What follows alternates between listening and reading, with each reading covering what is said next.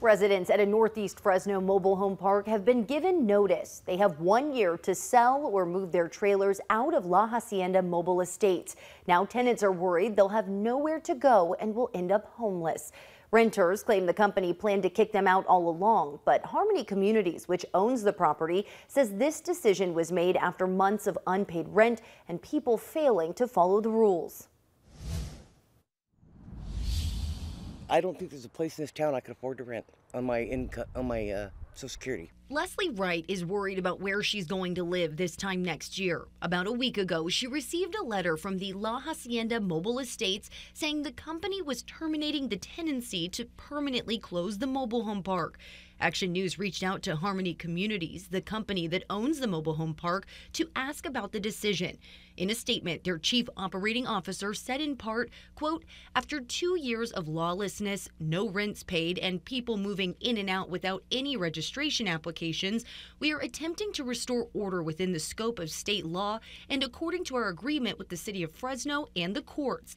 But Wright says those allegations aren't true, at least not for her. We lost a room and shed. Everything we owned almost is gone. That's how willing we were to comply, because it's easier to live here with them than it is to go try to find a place we can afford. The mobile home park changed ownership last year. In 2021, then Trails Inn Mobile Home Park had 2 fires that destroyed 5 homes and left a person dead. The city took control of the park before Harmony Estates agreed to purchase it last year at the protest of residents. Mariah Thompson with California Rural Legal Assistance is representing some of the residents.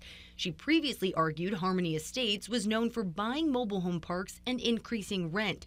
She spoke at the Fresno City Council meeting last week, asking the city to step in and help. We were advised about what this company does. We presented hundreds of pages of evidence to you that they do this everywhere, and they are doing it here. For tenants like Wright, they're working to stay in compliance while she, her son, and grandson try to figure out what to do next. We're going to fight it if we can. We'll fight it until we can't.